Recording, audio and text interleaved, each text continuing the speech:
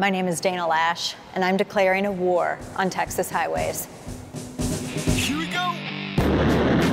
I've lived in Texas now for 8 months, which means I'm an expert on all things Texas now.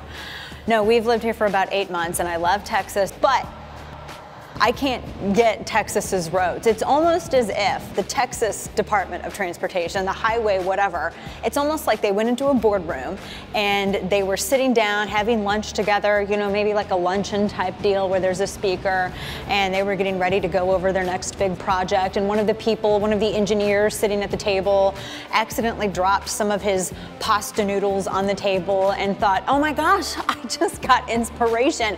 Let's make all of our roads look like this. When you get near the construction at Fort Worth, then Google Maps goes to sleep. That lady who tells you everything, make a left at the roundabout or a right at the roundabout, whatever the hell you do at a roundabout, do that. That lady who says that, she goes to sleep. She goes on vacation, and then she just leaves you helpless. When you get near Dallas, Google Maps likes to not tell you anything until the exit's right here, and then it says, you should have gone left back there or right back, whatever.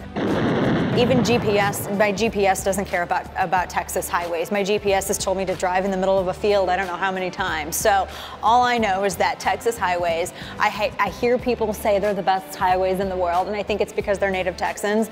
I'm a Texan by choice. I came here as soon as I can. I'm still trying to understand them. God bless America. Or wait, I didn't say it right. Fort Worth. I was told you don't say the T in Fort.